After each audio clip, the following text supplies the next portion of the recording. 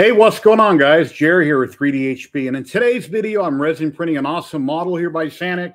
We've got Sub-Zero, so we'll get into it right after this.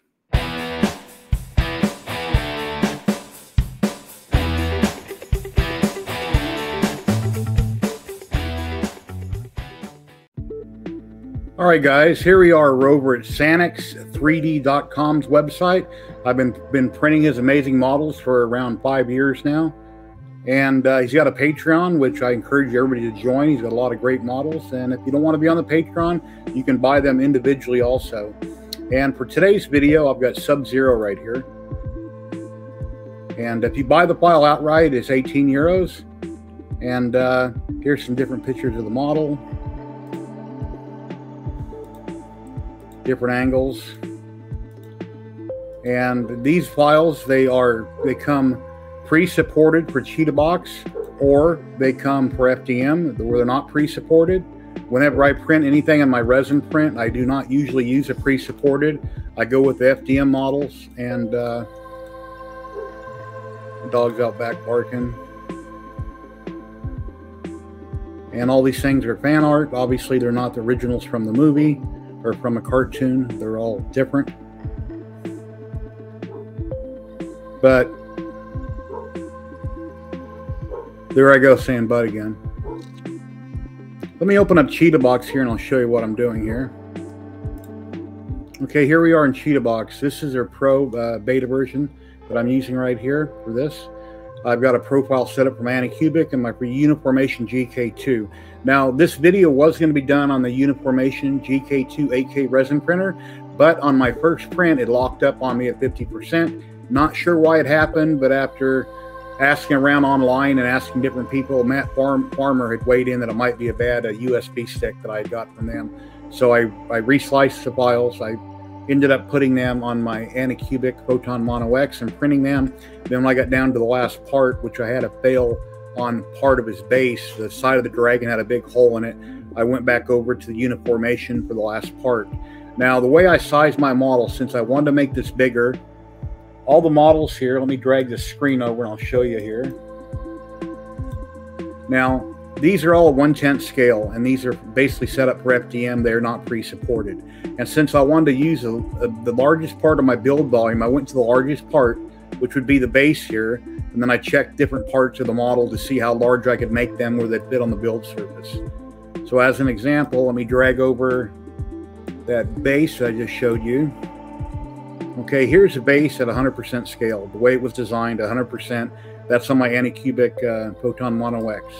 And I'm going to scale this up to 175%.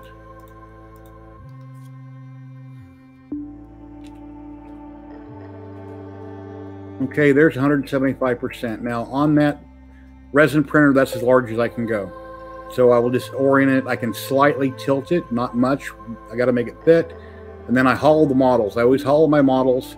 So I come up here to, let's see, where's it at? Prepare, hollow.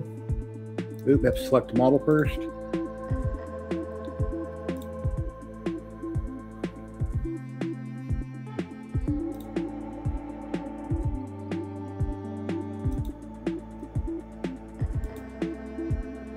Okay, for hollowing, I'm going 2 millimeters thick on all my prior models for years now. I've done 3 millimeters.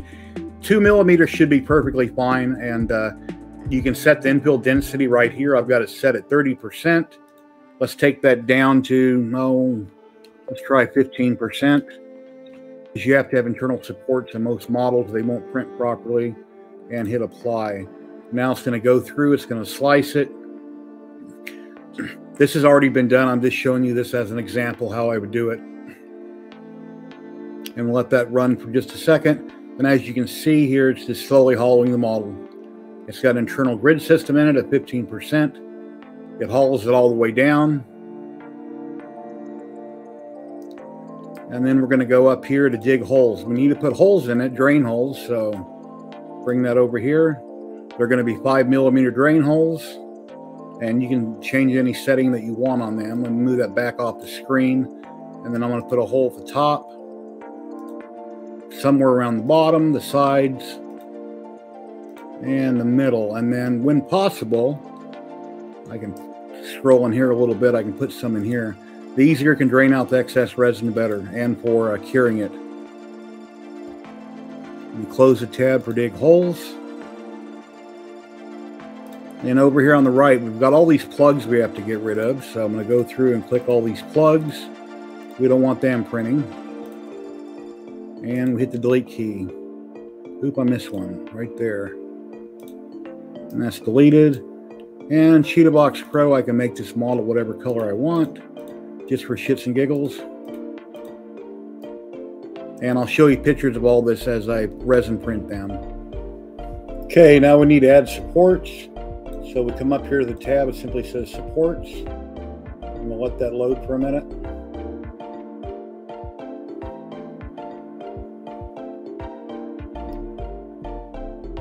Come on, hurry up. And I'm using basically stock settings here. I've got a 5mm lift off the model, off the base.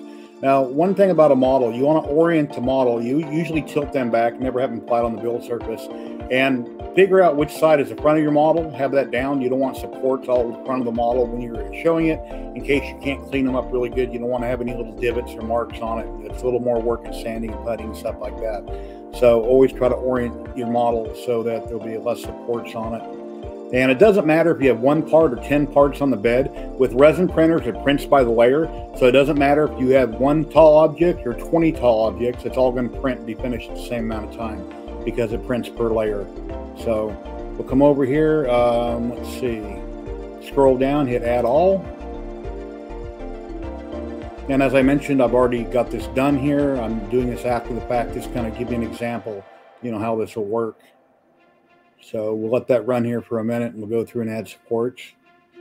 You can add them manually. Auto supports usually work great for me. You can pick one heavy supports, light supports, medium density, whatever you need.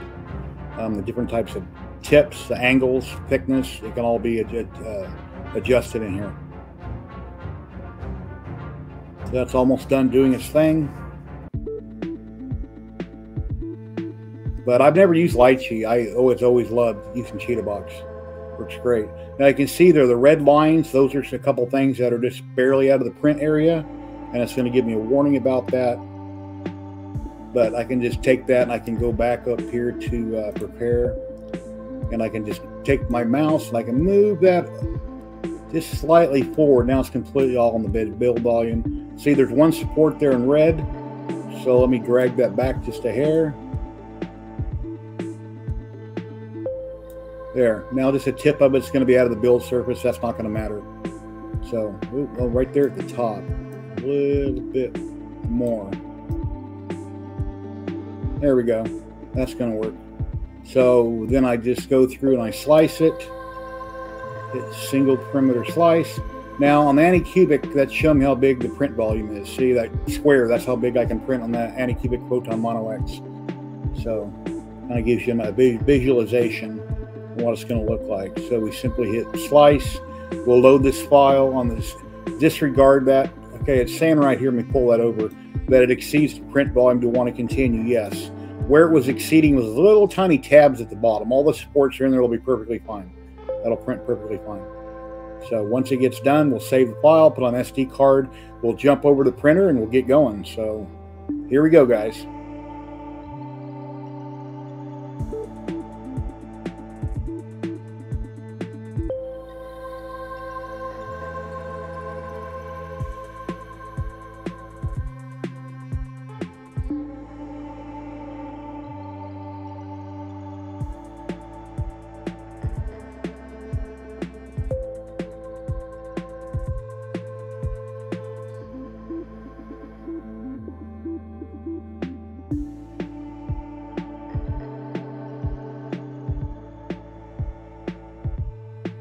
Let's see what we got here.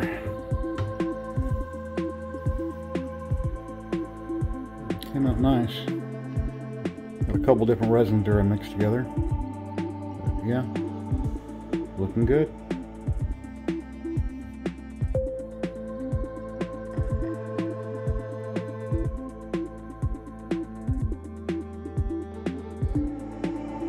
We're done, and I've got a small fail on the side.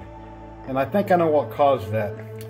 I added resin as it was printing, so it was getting low, and I failed to shake up the bottle, and it came out very thick on this one corner, and I'm pretty sure that's what happened there. So like I stressed, everybody always shake up your resin really good, and there I didn't do it when adding, and yep, got a small problem there on the dragon, on one of his horns. I might be able to reshape that with some putty, but other than that, looks like the two arms, the head came out good, so I'll have to wait and see how that's going to look when I get done there. But you can see the one fail right there on that one horn. But other than that, it came out good. So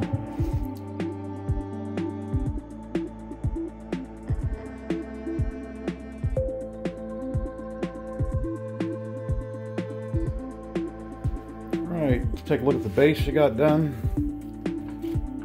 See how it came out.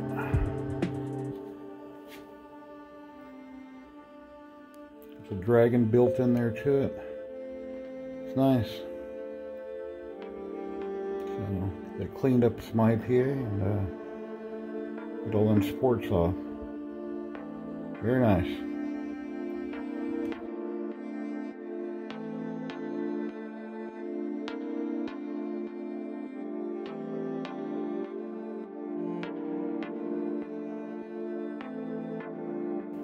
Okay, final parts are done. Let's see what we got here.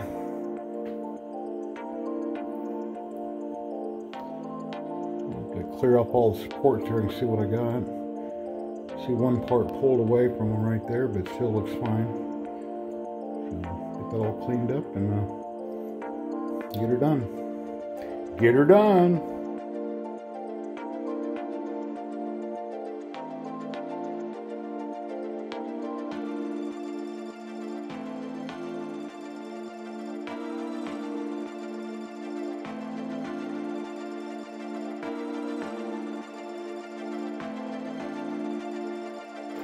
Alright, here we go. Since I had a partial failure on my last part here, this dragon had a hole in it on the Anycubic and I was getting low on resin, so I jumped back over here to Uniformation 8K and reprinted it.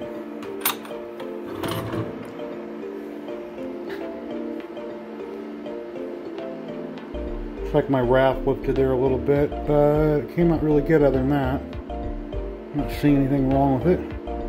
So let's get it cleaned up, strip the supports, dry it, and cure it.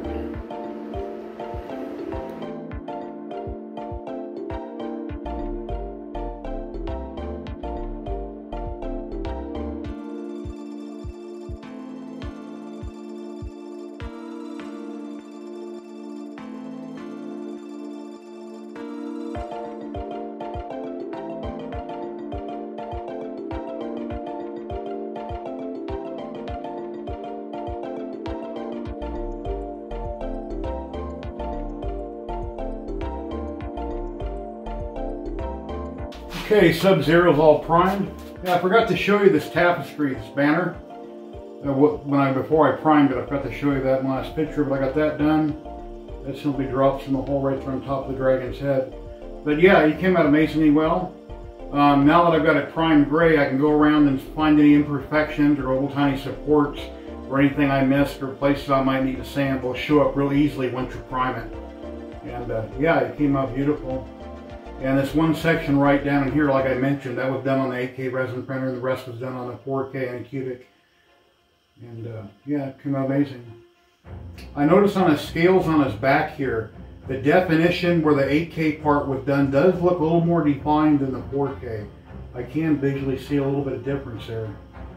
It's a little sharper. So, came out beautiful. Amazing sculpt by Sanix. And the total height, I think he's about 18 3/4, and the figure itself is about 12.5 inches. So yeah, I hollowed 3 millimeters thick, or excuse me, 2 millimeters. Typically, I've always done things for years at 3 millimeters.